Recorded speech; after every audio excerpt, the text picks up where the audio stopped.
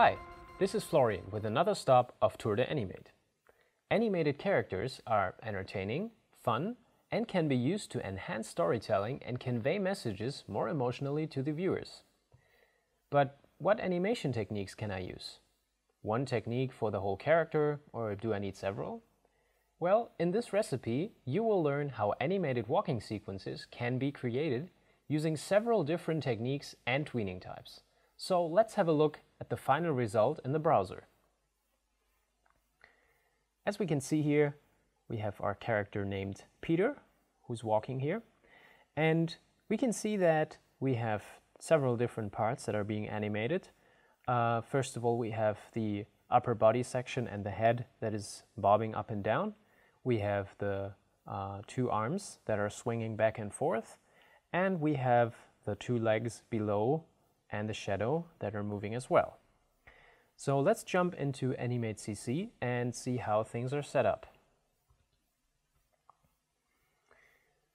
So here we can see that we have our character Peter already placed on the main stage. So if we double click into the symbol, we can see that the character has been split up into different layers. It was split up into the layers that we want to be animating. So the topmost layer is called arm front. And when you select the bone tool, you can see that there is this skeleton or bone structure underneath.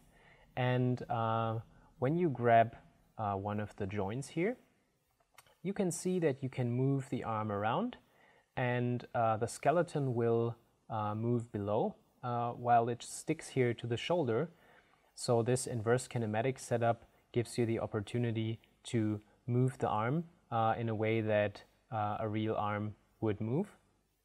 So let me just reset this to the starting pose. And you can see in the timeline that we have keyframes for all the different poses of the arm. And so both arms, arm front and arm back, are moving accordingly. Next is the body layer. And you can see that it is animated using a classic tween. The classic tween is especially suitable for this kind of animation because the body section is just bobbing up and down. So for such a simple animation, the classic tween is the way to go. Other than that, we have the two leg layers and the shadow layer below. And we can see that they were created using shape tweens. Now the reason we're using shape tweens for the legs, if we click on the leg here, we can see that it has been created using a simple stroke. So we get this rubber hose kind of look. And since we want to preserve this look throughout the animation, you can use shape tweens, so the shape stays the same, and you just bend the stroke to create the different poses. And apart from that, we also can see that there are shape hints, the so-called shape hints, which let you define the way the shape tween will animate between two keyframes, so you can tell Animate CC exactly how you want the animation of the shape tween to look.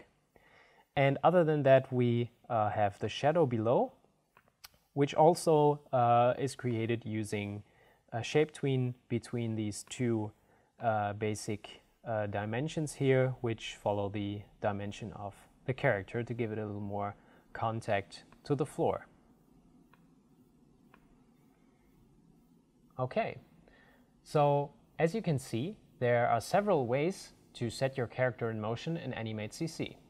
Feel free to explore the project, play around with different methods, and use them to get creative in your own projects. Make sure to check out all the other free samples on tourdeanimate.com as well. All of them, including this one, are free to download and reuse, even in commercial projects. So have fun with this recipe and happy animating!